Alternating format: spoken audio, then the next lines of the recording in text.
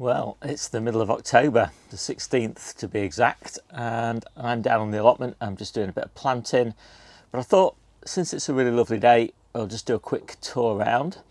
I'm pretty pleased with everything. Almost everything is replanted now for winter and spring, and it's all growing pretty well. Solved most of the problems. Had a little bit of problem with cutworm, that's mostly resolved now. I watered in with the fruit and veg protection nematode, which is the best thing that I know about to solve that problem once you've planted. If you could solve it before you planted, of course, but you know, I didn't. So I had to cough up, I don't know how much it was, £7 or something like that. But it's easily worth it for me to safeguard my winter and spring crops. Other than that, yeah, it's all pretty good. It's always just a little bit tricky when you're growing all year round to make sure that you kind of try and smooth out the amount of food that you grow. We try and grow about 250 pounds worth of food a week. That's about enough for Debbie and I and all of our local family. And we try and do that week in, week out for the whole of the 52 weeks of the year. And so that's when, so you never see like huge amounts of anything on our plots. We're just trying to keep everything ticking over at a nice easy rate. Let's have a look round. So here's a quick overview of the plot, and as you can see I use a lot of covers. People ask, you know, why so much cover? Well, effectively I'm tripling the size of the polytunnel at a lot less in terms of cost, and the added benefit is all these covers just pop off, especially the cold frame ones. Even the low tunnels that I don't need just go on this little storage path here. And so in summer, these are just like ordinary raised beds, just with a little bit of extra shelter from the wind. But in winter, they're just like extra polytunnels. And so why bother with them at all over winter? Well, for me, it's all about leaf quality and growth rate. Undercover, the leaves are much more tender, much nicer quality, less mould on them, less insect damage, all sorts of stuff, less bird damage. And growth rate, well, for every 10 degrees centigrade increase in temperature, veg grows about twice as fast. So I think that in winter I get about 3 times the growth rate that I would get outside, and that is incredibly valuable over winter. Okay, so these are my first early strawberries. These are all in hanging baskets, and you can see the hanging basket there. They will go in the polytunnel after these have had a few good frosts on them. So that'll be sometime in February probably. They'll grow on in the polytunnel up in the canopy. They really like it there. These are my ochre. We really like these in December and January when we don't have any radish, and then we get radish again in about March, so we have about a month without radishes. But these are a really nice, tangy, crunchy, kind of lemony taste. I actually like them more than I like radishes, but yeah, just grow them on that little storage path in those containers. Parsnips here, a few very small, difficult to see spring cabbages, and then we've got potatoes here, and these are Christmas potatoes. These were sown in July, the frost got them, but they're reasonable size. They're good enough for salad potatoes, which of course is what they're being used for. We'll harvest these until April when we harvest our first early potatoes in the polytunnel. Then in here I've got my second early strawberries. So we will pop the cold frame top on these in February, and as I say, they'll be a little bit later than the ones in the polytunnel. And then of course we'll switch to our main crop ones in June, July. So this is the main midwinter kale bed. Well, I've got some for early winter back at home. But this is really nice, lovely quality, and because it's under the slow tunnel again, the leaves are beautiful and super tender by comparison with the outdoor stuff. Interplanted this obviously with turnips and radishes. All the radishes are out now, but the turnips are coming on beautifully. We love these turnips. These are Tokyo Cross. So this is one of my lettuce beds, one of my favourite varieties for winter. This is Roxy. It's no good for any other time of year. Winter, well, late autumn, winter and early spring. It goes a really deep red, much redder than this, the colder it gets. And of course it's interplanted here with loads of spring onions. I generally do this as a standard planting for me, spring onions and lettuce. I did lose a few of these to cutworm, but I've replanted the gaps. That's why there's a few that are smaller than the others. So it looks like these are all okay now. So this is a bed in desperate need of tidy up. These cows are pretty much finished now, so they're going to be replanted with spring cabbage. These are spring cabbage, got a little bit eaten, but they'll be fine. And I interplanted that with lettuce. That lettuce will be out of here in about 2 weeks' time. And then here we've got early purple. This is my earliest winter purple sprouting broccoli. We've just taken a few off here, harvested a few days ago. So it's just starting to come into flower, but hopefully it will flower all the way through until early spring. And then we've got our late purple sprouting broccoli that will kick in. We've got another few quite badly eaten spring cabbages, but again, they'll be just fine. And in the little greenhouse, we've got our winter squashes. And this did have onions in it, which is why there's the odd onion that we found on the floor. Some more here, down there, and some more there. And we've eaten a few of these as well. Quite a nice harvest of winter squash this year, quite pleased with it. So this bed will soon all be harvested. It was potatoes. I had 2 crops of potatoes off there in succession, which I know is not the done thing, but it works out perfectly well. And then I put some lettuces in, some turnips, some radish, and they'll soon be out. And I will put carrots in here. I've got carrots in this one. None of them are germinated yet, I only planted them last week, so it's no surprise. And this is what you want with carrots. You want them to germinate and not grow very much in this year, and to start growing again in sort of mid-February time. Otherwise you stand a much bigger chance of them going to seed. So late planting is pretty good, provided you can actually get them to germinate. So this is one of our chard beds. Lots of weeds in it, unfortunately. Chard will survive in this climate outside, but it won't grow actively.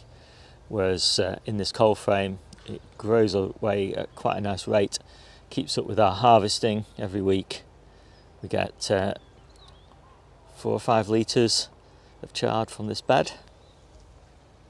And then some Grenoble red lettuce, looking quite nice. This is the last of my pepper beds. We've harvested so many peppers off here. It's been incredibly successful growing in these little low tunnels.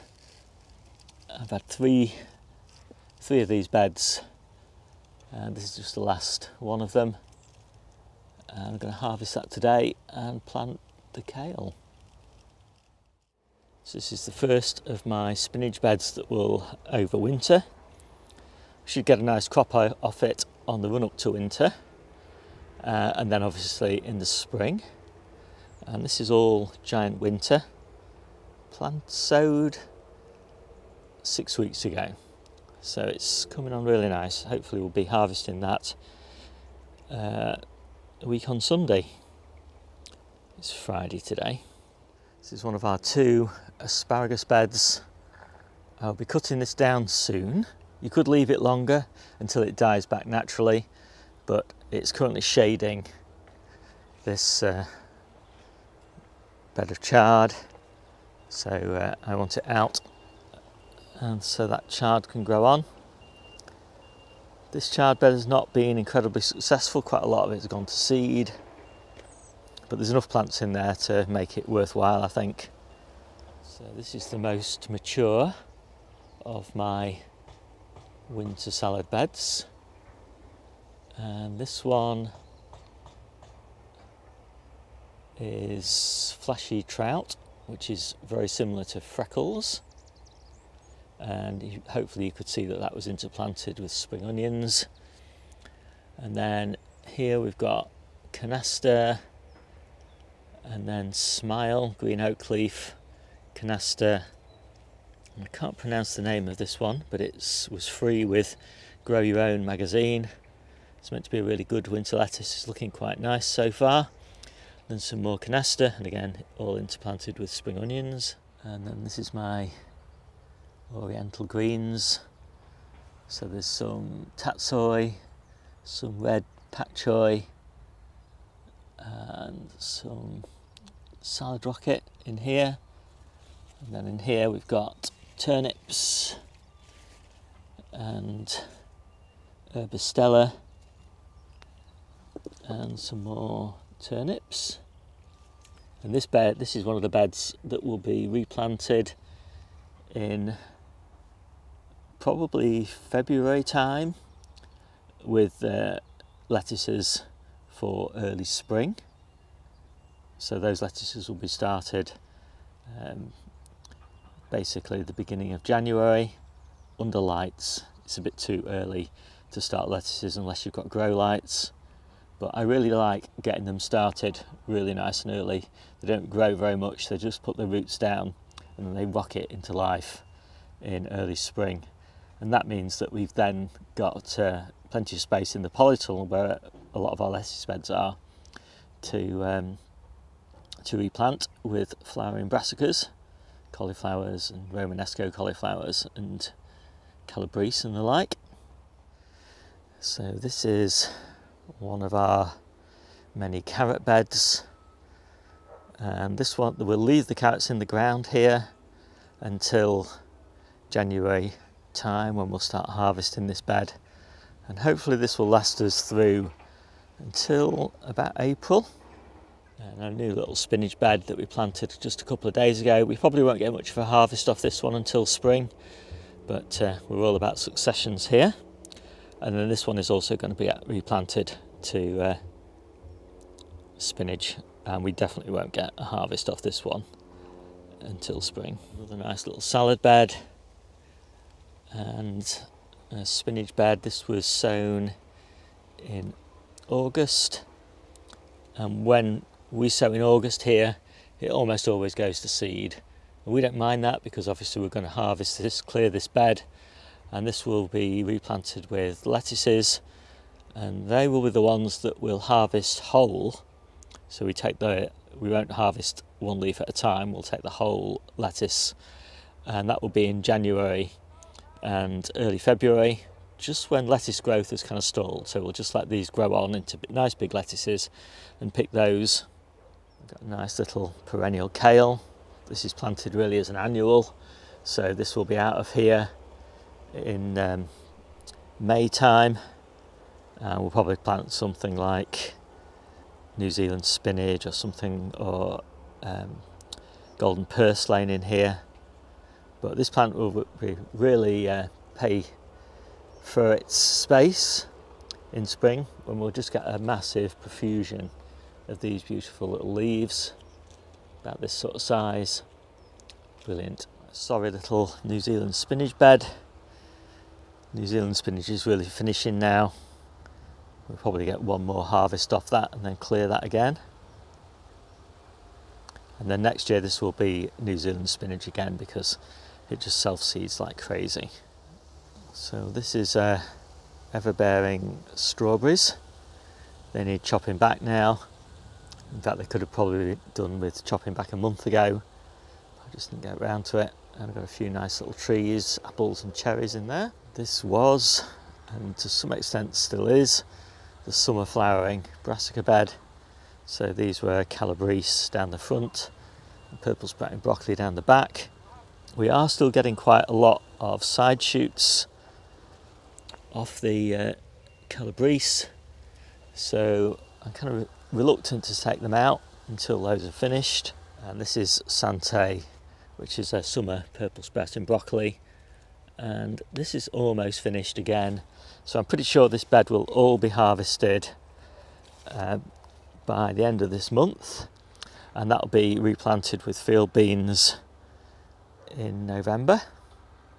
So this bed is just August planted spinach. It's almost all going to seed now, but well, there's still at least 2 weeks of harvest left in that, and by that time the spinach that I showed you earlier will be ready. And yeah, there's turnips and radishes and spring onions and other bits and pieces in there, but I can't be able to take the top off. So this bed is purple sprouting broccoli for May, April, May, and it's looking pretty good. I'm quite pleased with that. That is variety Claret. And then these here are, I think these are all cauliflowers of various different descriptions. And maybe there's some early purple sprouting broccoli. That'll be for February and March. There's a few gooseberries down here. They need pruning. And this is my new bed that I've just put in. This is going to be a squash bed. I did a video about how I prepared this bed, but right now this is all field beans and onions and garlic. So it's all field beans, but it's interplanted with onions and garlic. So here's an example of some tough ball onions, and in here there are Shenshu yellow onions from sets, again interplanted with field beans. Now there are some people, I think it's scientifically proven, that onions interfere with field beans a little bit, in that they won't fix as much nitrogen. The onions secrete something from the roots that interferes with the bacteria that grow on the roots of the field beans, but I don't really care about that. I want a harvest more than I want nitrogen fixing. It's really easy for me to add a bit of nitrogen into the soil if needs be, but anyway, we'll see how that goes. If you can afford to take the risk, you can try it. If not, listen to the books. I don't really listen to the books very much. I like to prove things myself. And here we've got some tough ball onions, looking nice. And then these are the carrots that we'll be harvesting up until the end of this year. Planted into my little flower border. I've got some trees like cherry trees and apple trees and pear trees and plum trees, but I've also got these perennial kale plants. They need quite substantial stakes, and I use these old bungee cords to hold them up. And there's another one down there,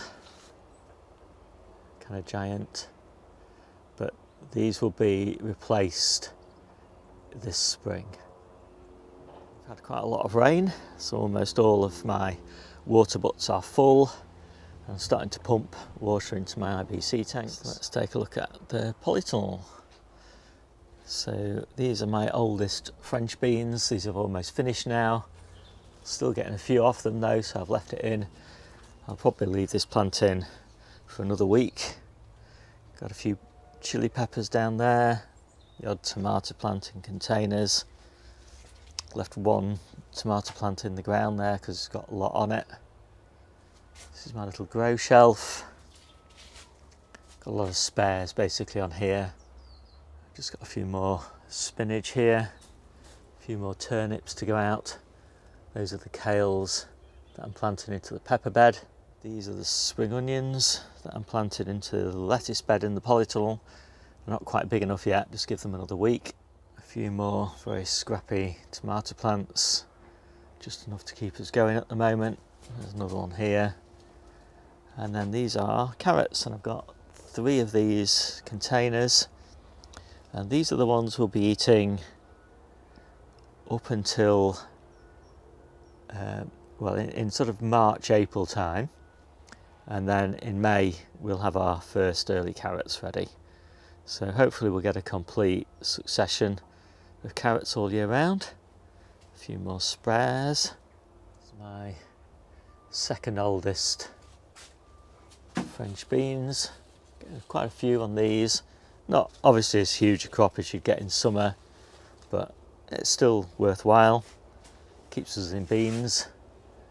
Doesn't look particularly healthy now, of course, at this time of year. We're getting a few frosts, but it's not too bad. The rest of the polytunnel is all about loads of different successions coming over the next few months. So in here we've got our early garlic, and then we've got lettuces interplanted with spring onions, and these will be the ones that we'll be harvesting all the way through winter, especially when the weather's not very nice. And then down there we've got our earliest overwintered onions. These are tough ball, looking quite nice. So then we've also got a big spinach bed here and another big lettuce bed here. This will be all interplanted with these spring onions in about a week's time. And the idea being here that basically what we'll do is come mid-February, we don't need all this lettuce. So what we'll do is we'll start taking alternate lettuces out and putting cauliflowers, calabrese, early sprouts, Brussels sprouts and Romanesco cauliflowers in here. And then gradually, as those brassicas grow bigger and bigger, we'll just harvest more and more of the lettuces until this is clear of lettuces. And then same sort of story down here. We'll have loads of spinach outside in the coal frames and the low tunnels by mid-February. So in here we'll start clearing this spinach and we'll start replanting it with turnips and carrots and various other veggies for harvest in May. And then all of this will get cleared middle to end of May, and then in will go the tomatoes. Tomatoes in here, same sort of story. And then we're toying with the idea of putting melons in at the ends and growing those up into the canopy. So we'll see how that goes. And then we'll also have our early French beans, our early runner beans, our early courgettes, our early peas, all of those sorts of things in here as well. All of our early potatoes. Some people do say, well, what do you do with all this lettuce? There's way too much there. Well, actually, not really. Debbie and I eat about 10, maybe 11 lettuce big salads a week between the two of us. Each one is about 2 litres. So let's just say, for the sake of argument, that's 20 litres of salad. And then the local family eats about another 10 litres, so that's 30 litres of salad. And that is a lot of lettuce in midwinter when it's not growing very fast. So we do need quite a lot, and it's the same story with the spinach and the chard, etc, etc. We eat a lot. We're not vegetarian. Debbie's pescatarian and I just eat a whole food diet. But anyway, when you don't buy anything, you get through a lot of stuff. So I hope you enjoyed this quick video. My name's Steve, this is the Seaside Allotment channel, and I'll see you soon.